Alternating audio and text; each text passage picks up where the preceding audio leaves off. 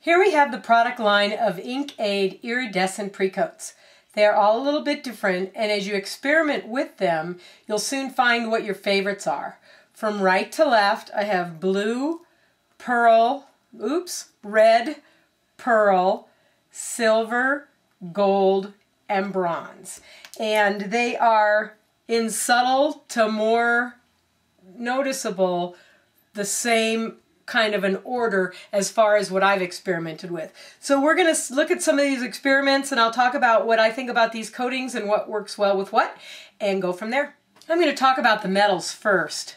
I find that with a precoat like the iridescence, you're going to see the most, I guess what you would say, detail, essence. The best way it would show up would be on the actual metals. This is a piece of that printer's plate that's turquoise. Yeah. So the reason I tested on this is that you could see that there is a color underneath, so you could see the effect a lot, maybe more than you might with a white. But I have a blue, red, and bronze on this. There's a very distinct line between the bronze and the red, and a little more subtle line here between the blue and the red. But if you were in person, you could see that difference. And those are the kind of things that it's good for you to do so that you can see what the difference is between the precoats in the iridescent. Okay, so now here I have silver. Let's see. I have silver, gold, and pearl. So here's the pearl. You can definitely see a line here. And then I have silver, I can't remember, and then the gold. The gold, it looks really, really nice on this. Couple of my favorites. I really, really like the gold a lot, and I use the pearl a lot. But lately I've been looking towards the blue and the red because on the cans and stuff, it gives a really kind of nice little shine with just a tinge of the color. So this one you can definitely see that there is a difference between each of the precoats. On here, what I did was I took the same print, and hopefully you'll be able to see it. I don't know what order I have these in, but these prints are all the same, and each page is a different color. So this one here is the silver, and you actually really can see the silver tinge to it.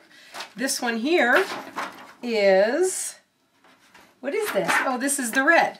And actually, if you compare these two, the silver to this, you can see your reds come out in this a little bit. I'll compare it to the blue in a second when we find it. Some of these aren't written very clearly, but that would be the way I do these things. Okay, then we have the blue here. So you can see it's just a tad bit darker than the red. You can see the reds come up a little bit more in this one than in this one, which would be your difference between the blue because it'll get a little bit more of a blue cast. Then we're taking the pearl, which I think this first one was a silver. If you put it up against the silver, it's kind of comparable, but in person you can see a little bit more of a pearlescence in it. And you can see that over here too. It is one of my favorite ones. Of course, now I've said every one is my favorite one.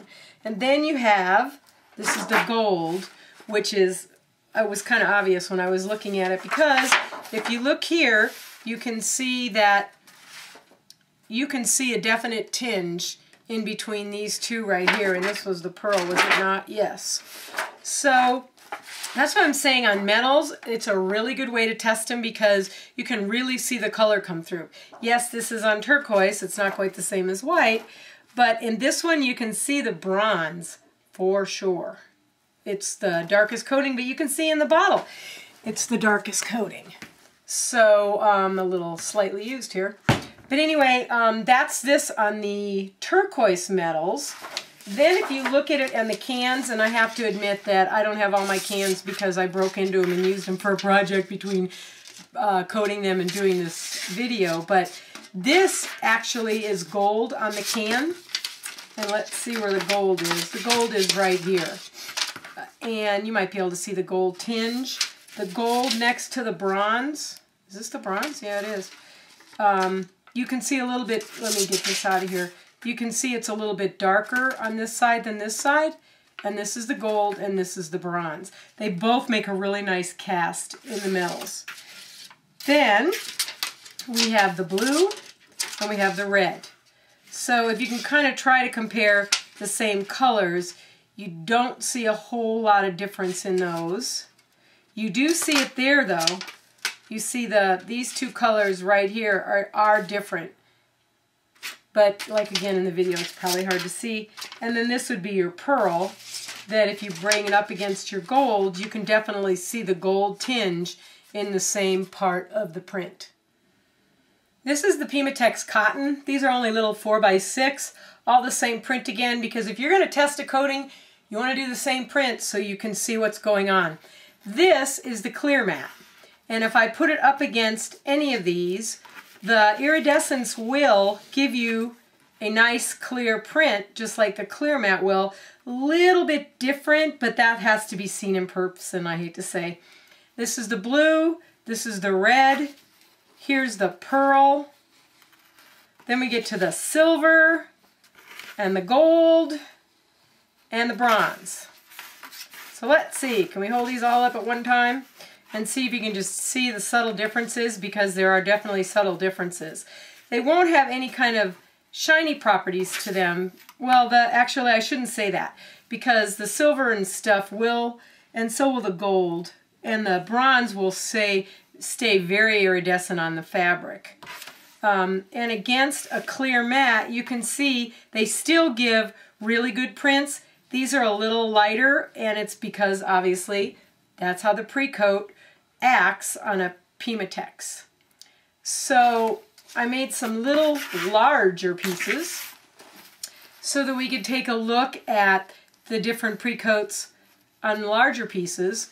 These, I'm going to have to look just to make sure I didn't mess these up. This is a blue and a red right here, and you can see a little teeny bit of what the cotton's like there.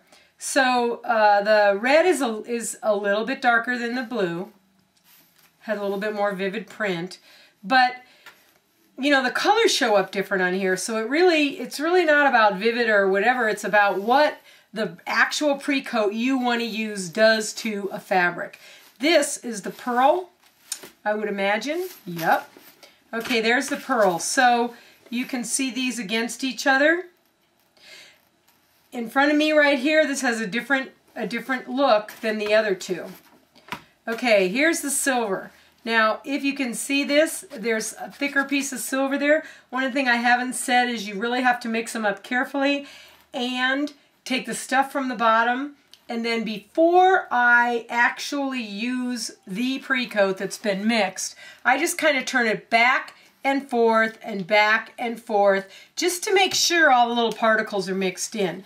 Here I did this on purpose so you could see if you really make it thick, you have a lot more silver than you do if you just kind of give one coat, and I just brushed extra on there.